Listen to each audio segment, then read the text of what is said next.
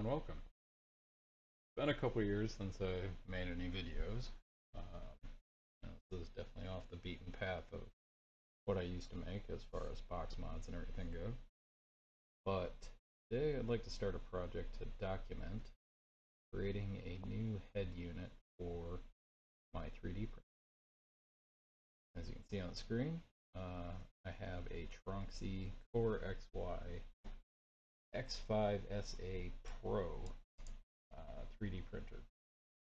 And at this point, my printer does not resemble anything like this. To note, I never put these wood strips on it because they look tacky as hell. So this printer, kind of a mixed bag. It is very large. The build space on it is 330 by 330 by 400. It's a pretty big printer as far as everything goes. But I knew when I bought it that I was going to immediately start modifying it, as I am prone to do with just about everything I buy. So what's interesting about this one is, we go back to some of the original pictures here. Some of my first prints with this printer were printing replacement parts for the printer head. And I've been working on kind of this project a while. I've definitely learned a lot about 3D printing and 3D modeling in the time that I've had it. I originally bought this back in April of 2020, right when COVID hit, and I found myself at home for quite a while. But as you can see here, this is a pretty simple print head. You can't see actually the hot end, but it is rather anemic, and it wasn't really capable of printing PETG very well. I could definitely do PLA just fine, but it was very limited in regards to what it could do as far as other filaments. I was specifically interested in maybe messing around with nylon later on. I still haven't gotten to that, but I found PETG works for the majority of what I do. This is the old print head. I got another action shot here. This is when I first put the printer together. This was one of the vase 3D prints that I did as a test. It actually did fairly well. This was the crappy PLA that came with it. I still have 3 reels of this god-awful green color. And obviously I hadn't trimmed up the belts here. So I've gone through a couple of revisions now. Originally I downloaded this model from Thingiverse, and parts of this were supposed to be modular, and then the back plane here that sticks up and all around, and you could see printing in that other picture. That was meant specifically to mount to the Tronxy back plate. And you can see there's the new extruder that I bought. This was the E3D Volcano, which I've had a lot of good results with. And then I think I ordered this fan because they're supposed to be super quiet. I also consequently don't put out that much air, which is probably why they're quiet. And then these little 30mm blowers. These things are actually surprisingly strong. Here that whole thing is mounted on the back plane. Obviously it looks like I had some fitment issues here. Some of the things I didn't like about this are obviously this Z probe. This thing is terrible. It was so hard to get reliable and accurate measurements from it, zeroing it in on the bed and everything. I later on switched to a precision piezo I'll go over. Again, that fan didn't really push much air. I ended up having issues with cooling the heat sink, which can be found behind here. And then obviously the PTFE tubing here indicates that I was using indirect drive to feed the filament in. So I wasn't very happy with all of this, so I set out to redesign. And I'll go to some of Sorry about all the light wave things on here. There's LEDs above this, so we're doing some weird conflict. So this is the bare bones of one of the first head units that I designed. And basically these parts fit together and bolt to the existing plate that's on the printer. And I think I have, that plate looks like this. Here it is mounted on the printer. So these bolts go all the way through into the back where the other side of the belts mount, so we can't get rid of those. But these holes here are available for us to use to screw things into those as well, but they're not threaded. So our first step was getting measurements. My first step, rather, was getting measurements from where these holes were located and trying to figure out how to best mount something to this, make a new printer head. As you can see here, I didn't quite get the alignment right at first. Definitely a lesson to be learned there in taking good measurements. I tried to get these photos as straight on as I could. There is still some parallax and perspective issues. Like you can see the inside edge of this and this. So it tells you the lens is bowing things a little bit. And you know, there's a lot to say for having a good micrometer or whatever measuring tools you're going to use. I put this in as a scale for the 3D program to use to measure off of, obviously. So this was basically my revision 1. I designed some of the parts on here, downloaded others, and it was kind of a kit bash of everything put together. And that was basically where I started, this general concept. And we'll be following it with some improvements, hopefully, in Solidworks. The next step of the build was putting on the knockoff Titan extruder here. There's a PTFE tubing that goes all the way down into the heat sink, and then the guts of the Titan mount here, and there's a stepper motor back here. From the other side you can see kind of what was going on there. The stepper motor mounted in here. Here is one version of it in action. I hadn't started using threaded inserts yet, so those aren't visible. This fan shroud here, it's mirrored on the other side. I downloaded that from Thingiverse. It worked okay. Obviously, I've gone a long way in what I've learned about 3D printing, that's for sure. This was actually a keyboard that I was printing, half of a keyboard anyway. The most recent revision, and what is currently printing on my printer in the background, you can see here. I've attached the precision piezo here, because you don't want to get too much past this point without at least testing that the piezo is actually detecting the bed. Otherwise you gotta tear it all apart again. As one downside of this design is to really monkey around with the heat sink and the heating block and reposition it and stuff. You basically have to have it torn down to this point. And then all put together, this is essentially what it looks like. Now the wires are kind of a mess. One of my projects someday will be consolidating a lot of this into some bundled wire. But right now, this was my most recent version until I made a change that kind of inspired me to do this project. And like here in this picture, you can see I used a lot of threaded inserts. This made a huge difference actually in being able to assemble it and disassemble it without wearing out the plastic and the way the screws thread into it. So I was glad I did that. And it also provided an opportunity to attach this brace for a little bit extra rigidity. That's essentially what got me to this point. I'm a little embarrassed to show my Solidworks model of that because I made some changes and it basically got messed up. And that made me realize I need to go back and kind of redo the model with what I've learned about SolidWorks and how I can improve designing that model so it's more adjustable in the future.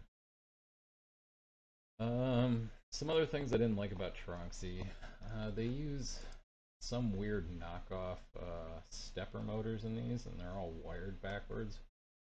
When I went and upgraded the control board for the printer, I used a Duet. I got that here. This is a really interesting board. But the drive wires do not match up to the garbage stepper motors in the Tronxy kit. I think if I did this all over again and I had another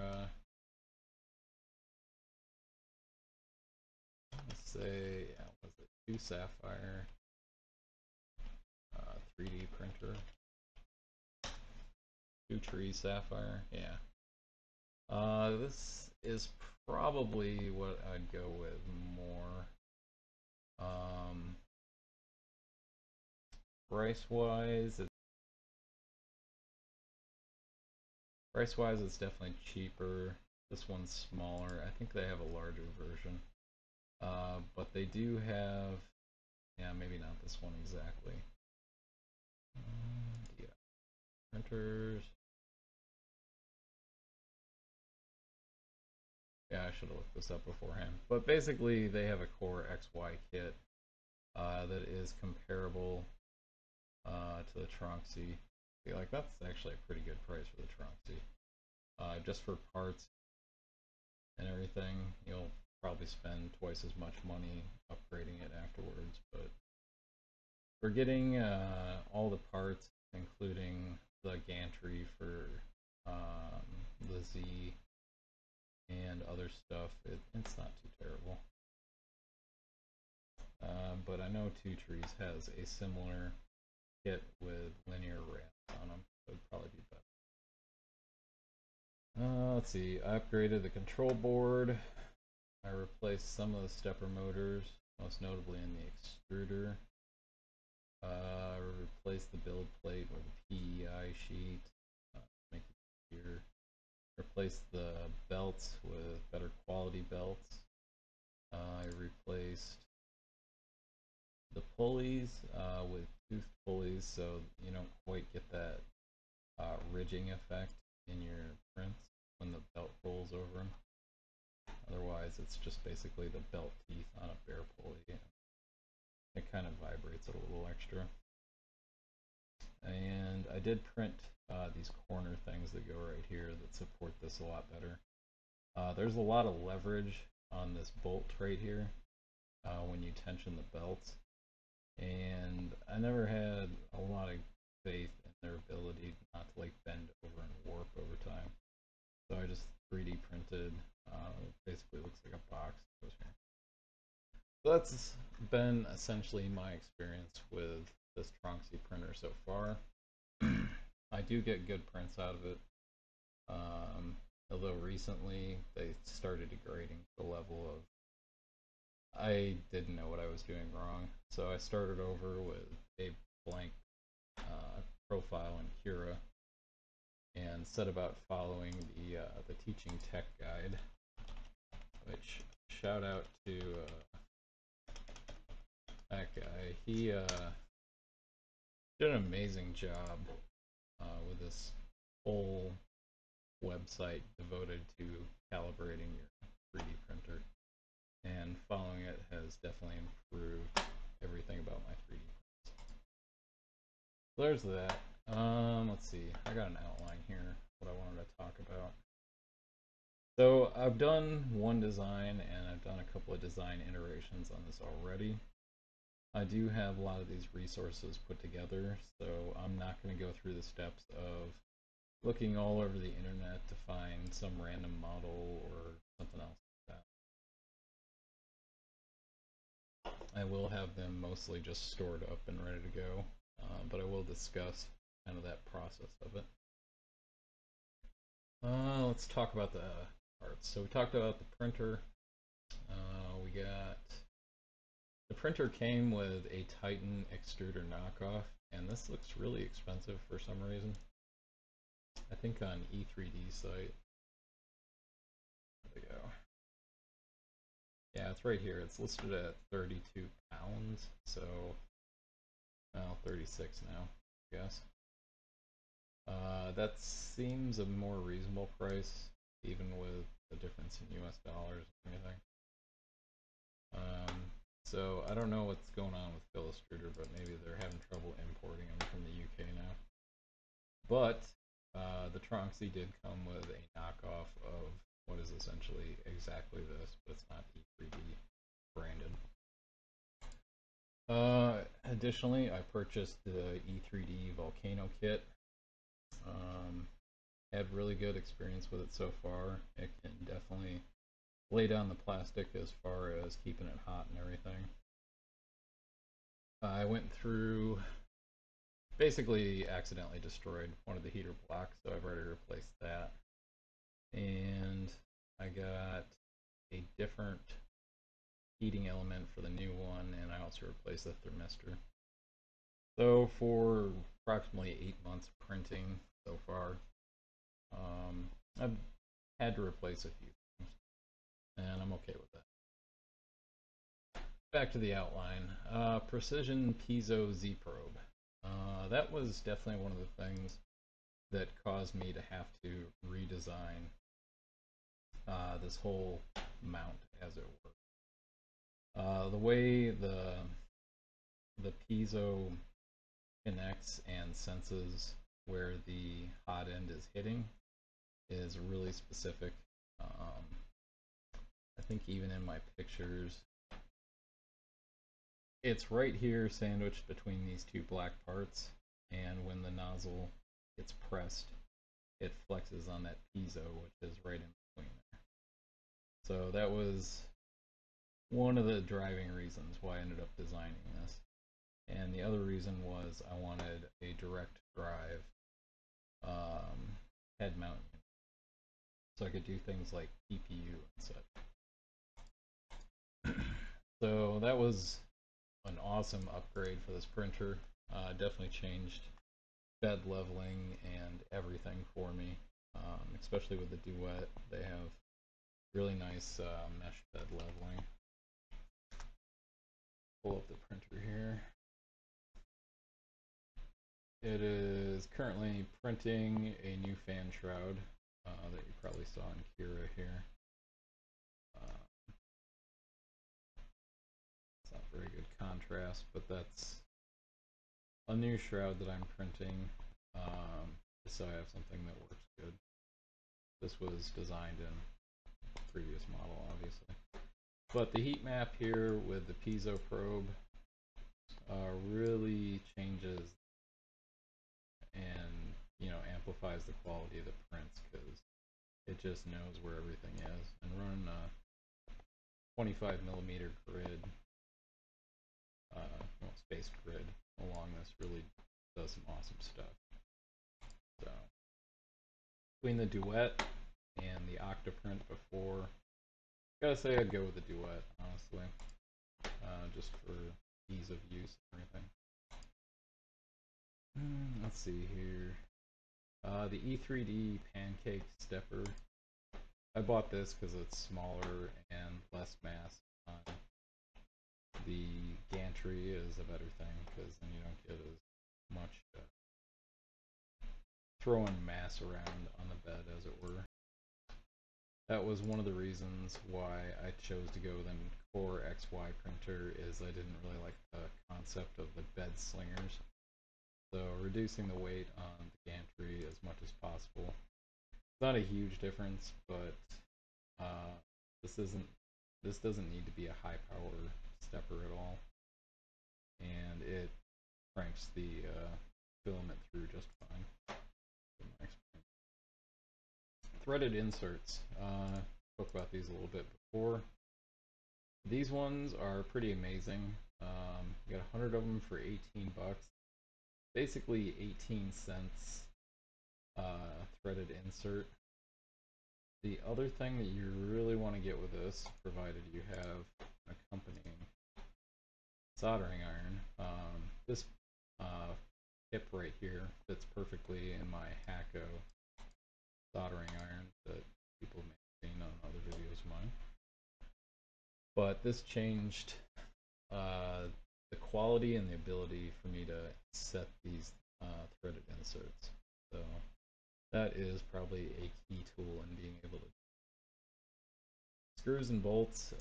Just honestly, I've just bought samplers of metric screws or bolts, depending on how you want to think of them, off of Amazon, and then I replace them as. That's basically the parts that we'll be working with. A little dip into the tools for our design considerations. Yeah, let's talk about that. So overall, we want a nice rigid structure.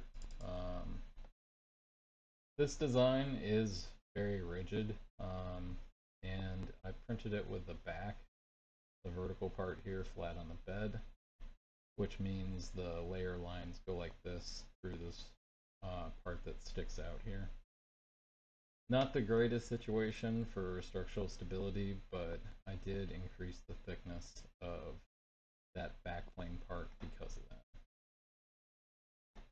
It's got to mount to the existing backplate. It's pretty much a given. This is the backplate again, so we're going to be trying to line up screw holes with these specifically. And there's a couple others that we can use to stabilize the whole structure, namely these up here. It's got to integrate the piezo probe, which is actually pretty easy to do. I definitely had some trials and tribulations with this groove mount for the E3D heatsink, but I think that was just the quality of my prints before, if I'm being honest.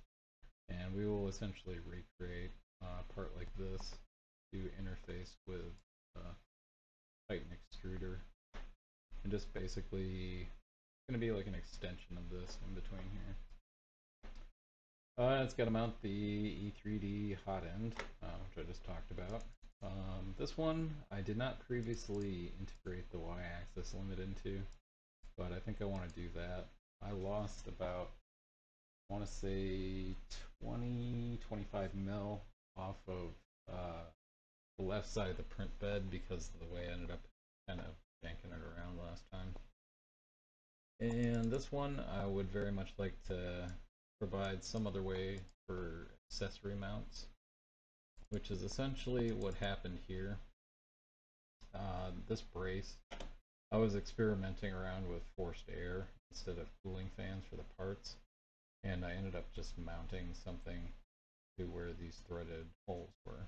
So having that ability would be really cool.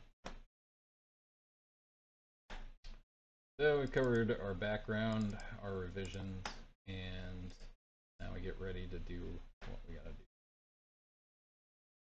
Alright, I took a quick break here. So first part of our project is really getting organized.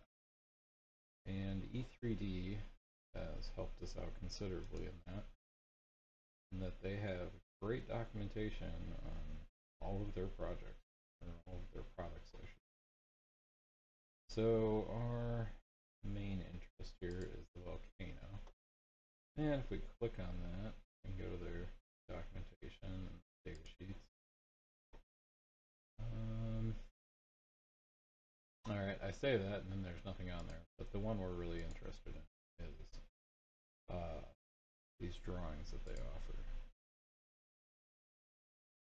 So here's the volcano nozzle, and it gives all sorts of data sheet dimensions and everything.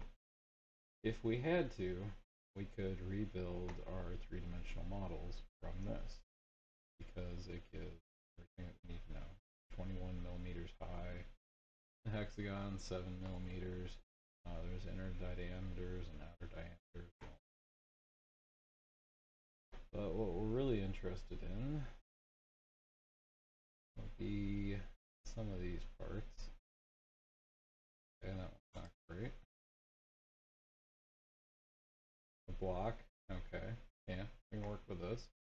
If we had to, we could model a mock-up of this and make sure we got all the parts in the right places. Gives us breakdown on dimensions and everything. Fortunately, some nice individual has already done that for us. Looks like Maker Boz on Thingiverse has already done that. And these are the project models that I used to start with. And then additionally, I also found this dummy model for the Titan extruder by Chris Forty. And these are pretty old at this point, but they work perfectly fine. So got that going for us. So what do we start with? Well, Solidworks is my tool of choice. There's a couple of reasons behind this. Mainly because this was the first CAD program that I ever messed around with. This has been kind of a long learning process for me. I think the original version I used was 2009. But I was fortunate that I can purchase an academic license for SolidWorks instead of paying whatever outrageous license it is. I think it's like $9,000 or something. So if you're a student, I highly recommend paying the $100 and getting yourself a year of SolidWorks. It's a great program. I originally purchased this almost a year ago to start on another project, and I've learned so much about it in the meantime. Originally, I was considering using Fusion 360, but it lacks one of the key features that I really like in SolidWorks, and that's configuration. Configurations in SolidWorks lets you do some pretty amazing stuff with inheritance models, and being a programmer, that's kind of one of the ways I think. So even though Fusion 360 is free and it may work for you, I chose to use SolidWorks for this project. So to start with, we are going to create a new assembly because we're going to work with some of those parts that we already had. And let me find my project. So let's start off with the volcano. This is essentially the basis of our entire. Let's see. Oh look, they already have it assembled. Well, let's open that up and take a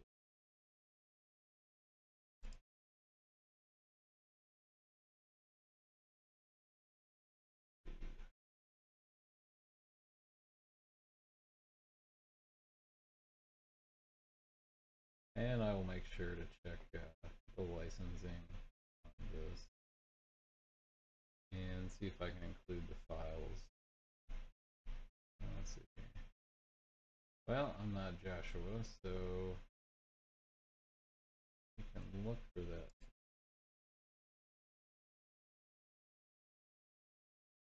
Four files were suppressed. Okay, that's probably why I didn't use this last time. Wow. Yeah, that's kind of messed up. Alright, we'll just start over. So here's our blank assembly, and what's notable here is our different planes that we get to work on. And I'm going to try to keep these in an orderly fashion so we can make things make sense. Let's start with the nozzle. Let's see. I don't know, that one's got the nearest save on it, but that one's a little long. Yeah, let's go with this one. Again, these are just mock-ups, so it's not entirely critical that they're perfectly exact. And what I want to do is get this mated. I think this is fixed in place now. Whoa. And we have an axis in here. So what we'll do real quick is edit this part.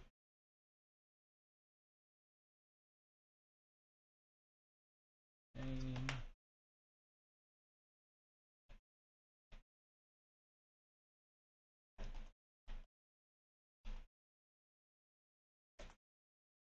okay, and so now we're editing the nozzle part here, and what I really want to do is just throw a reference geometry in it. Well, I guess we don't even have to do that. So what we can do is mate up these planes. So I just matched the front plane from the nozzle to the front plane assembly. And we got that. And then if we expand right here, we can do the right plane and right plane. Get that on. So now everything kind of matches up with that. And then I think the last thing I want to do is let's define this as the bottom. We got the bottom of the nozzle there, and I want to make that flush with the top plane. And that will kind of give us our consistent mapping between all of our future parts. I'll try to work. So that's kind of our 0, 0, 0 for X, Y, and I like to save often because occasionally this program does crash. Let's keep going. Let's get the heat block here. Open that up.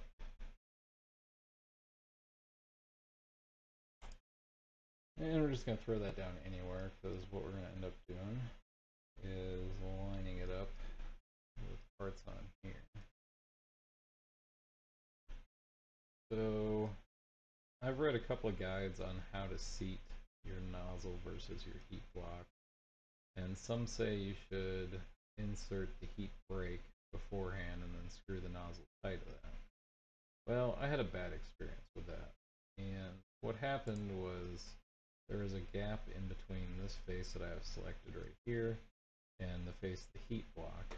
And then what ended up further happening was filament creeping in and up the threads here. So I would definitely like to avoid that in the future. So we're going to mate those two faces together. And mating means we're just basically telling the program that we want these things to be in contact with each other. So now those are in the same plane. This isn't actually moving up or down, just moving left and right, because we have created this constraint where this face must attach to that. And the next thing we want to do is make this concentric with this.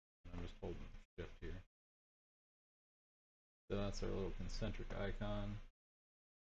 But now we know that the nozzle is essentially seated in heat block. And then let's keep our alignment going. Turn that off. So here's our reference. Okay, for our heat block, we have our front plane and then we have our front plane. They aren't matching up because the nozzle is a little bit offset in the heat block, which is fine. But the one thing I do want to do is make sure that they are parallel, which Solidworks has thankfully selected for us right now. So that is 2 parts down in our assembly. Now let's keep going. Now insert the heat break. Let's see, we got two files here. One is nearer than the other. I suspect this is when I might have previously been editing these.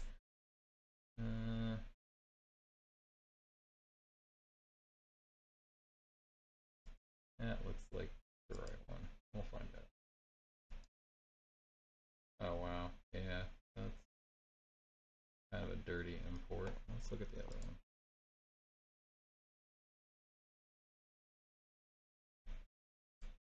Alright, that's much cleaner and simpler. I think we're probably going to go with it.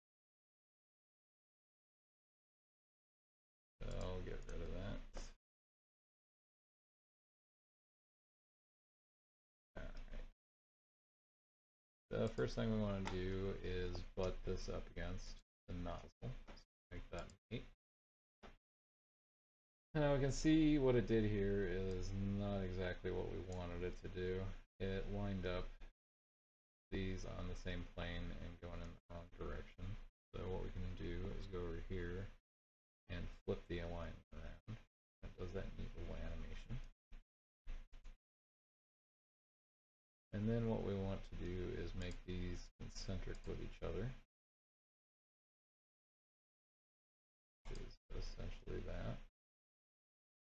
So now we have our heat break assembled to our heat block, and that, again, these are just dummy parts. The main thing we're concerned with is they are dimensionally accurate.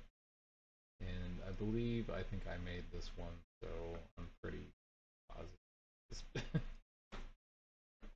I usually pull out my micrometer and measure things directly when I have to. Let's keep going. Let's get the heat sink in here.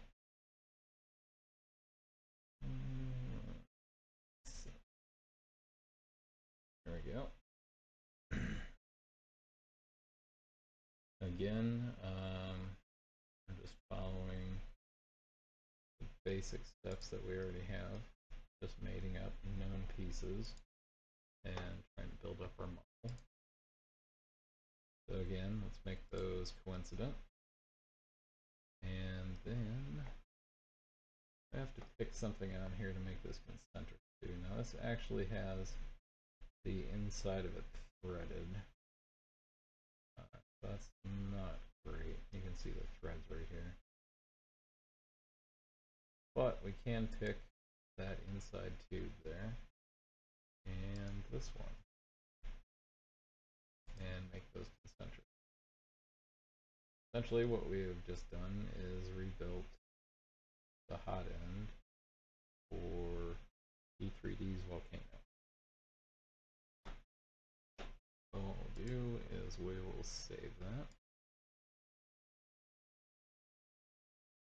Good.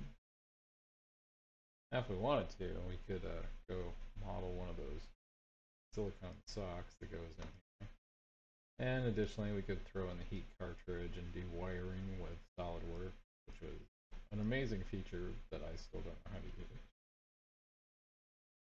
But most importantly,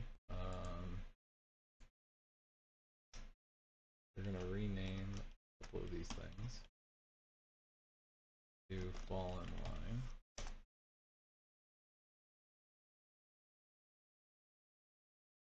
Yeah, sure. Save all these. Yeah, we can rename that.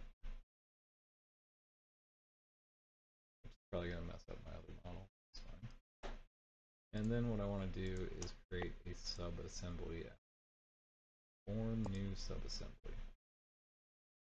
So that just makes a chunk inside of a chunk. So we will rename this.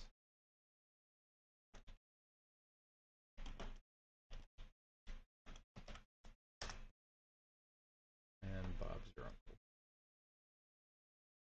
And we'll save that. It'll ask us, I like to save these externally. sure this is going nice.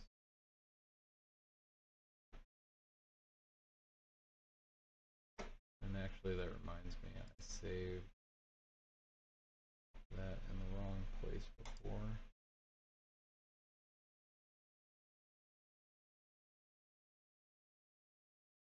So let's put that folder.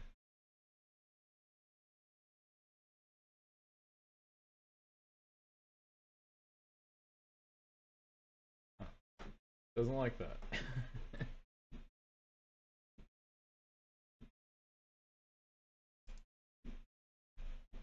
Alright, so I'm just going to reopen that so it's in the right spot, and we keep all of our appropriate references.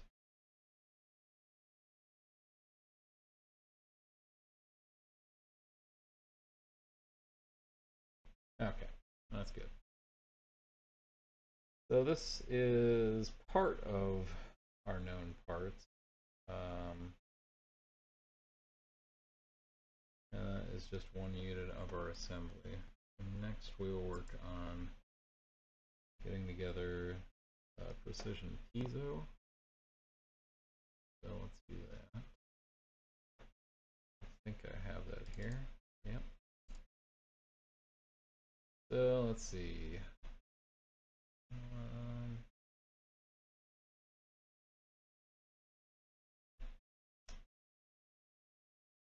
Orion Groove Clamp 3. I think I made these ones, and it says improved, but they weren't actually improved. They didn't. Alright, that is what we are looking for.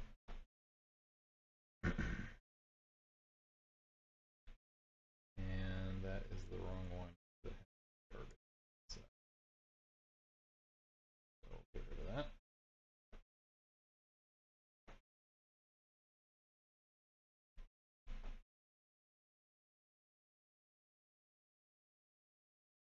Or maybe I just did.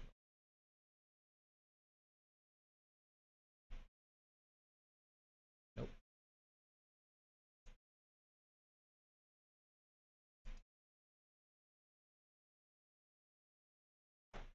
Alright, I'll just go with that. And I think we can mostly ignore that the pieces in there. I think it's from actually being able to print this. Okay, so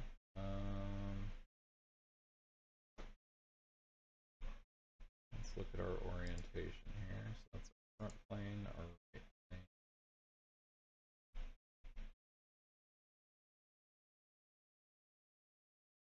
Trying to figure out how I want to make this.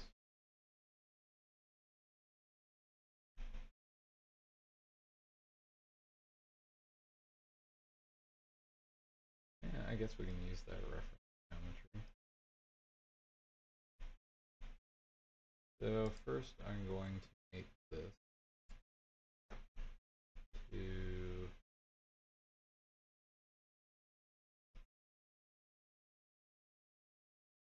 one of these planes.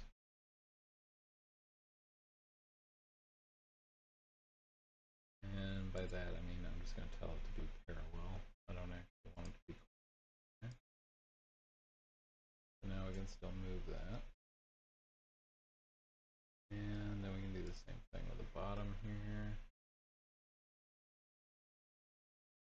And again, we just keep parallel.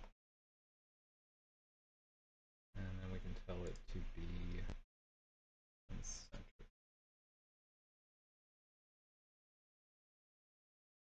Alright, and then it's a matter of making this thing line up. Kind of sneak in. So sneak in here and find the appropriate face to select. I'm really picking the inside of this model here. And then I'm going to mate it to the top of that. Ta-da!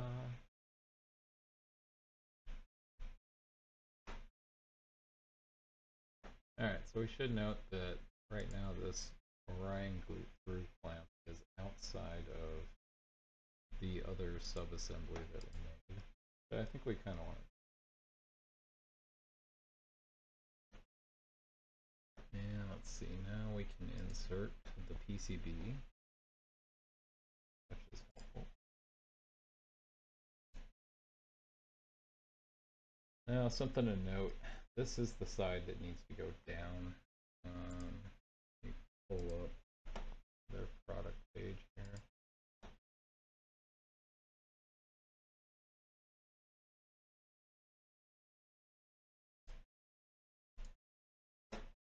When you're working on projects like this, never be afraid to go find the documentation.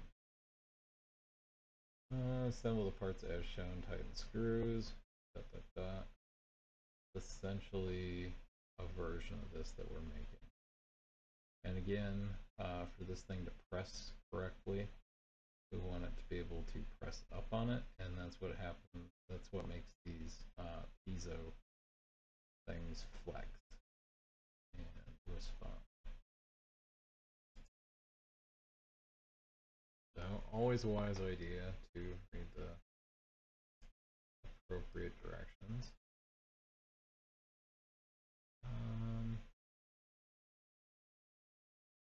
I think I'll just make this parallel. This parallel. And then we're going to make this inner cylinder here of the board concentric. We got that. And now we can kind of rotate it loosey-goosey around that. And just as a sanity check, we can look at the top here. And for the most part, these match up. Now you're wondering, why isn't this so square? Well, I gotta hand it to the designers of the piezo stuff here. What they intend for you to run a screw through this part and cinch it down. So when you squeeze it into place, it will finally match up. So the only thing we're going to do is tell it to be in contact. And let's just pick that face. And then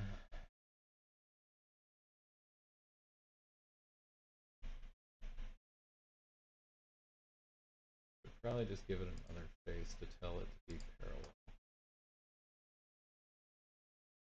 There we go. And I believe that fully defines our part. It does. And that is the piezo assembly. What we want to do now is group that in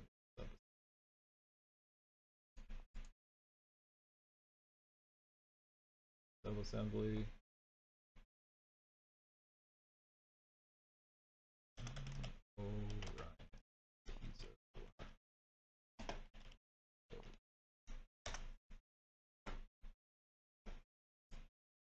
Alright, so good so far. We will have to remember that wires come off this and run up to the top, but that's not too bad. Also have to remember that these screw holes don't end perfectly. And additionally, because this part right here, this kind of center X, needs to flex when it gets pushed on, we're going to have to do a little bit of relief part above this. So far, that is a good assortment of everything that we need to get done. I think that's good stuff. Part 2, we're going to start making our own pieces. It was kind of more of an orientation in Solidworks and the basic concepts of getting known existing pieces to kind of fit together in the way that you want them to. So we'll keep working with this.